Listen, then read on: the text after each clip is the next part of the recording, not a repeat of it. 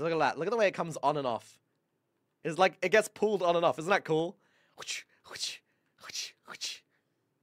I think that's so cool. Oh, they sent it. Apparently, it was 11th of September last year. Damn.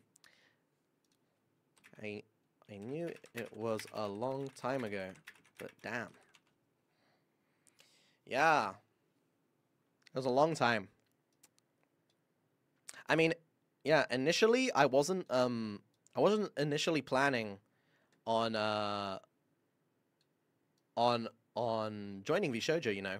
Like I was planning to start on my own thing for a long while. But things kind of fell into place. I was in a really bad situation in regards to taxes. I still kind of am. But I was so fucked up, right?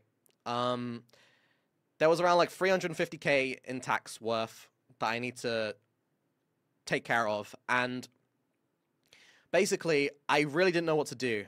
In my current situation that I was in at the time, I wasn't really offered any support about it, so I outsourced it, and I asked like my friends about what I could do. And one of my friends I asked was Mousy. And Mousy was like, oh, I think I know someone who can help you with that. So they referred me to Gunrun. And then I talked with Gunrun for a little bit. And it was kind of like, he helped me a lot with sorting my taxes for like, literally like 4 months, I think. Like 4 months, 4 or 5 months, just helping out, messaging, double checking that I'm okay with stuff. And I was like, oh, damn, this guy's so fucking nice, man. Yeah, and then when he, like... Oh, wait, what did Mouse say? What did Mouse say?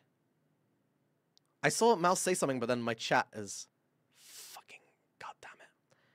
Where is the Iron Mouse?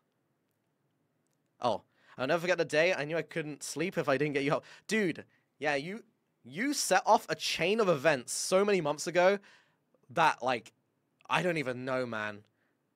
I don't know, my life would be so different without you.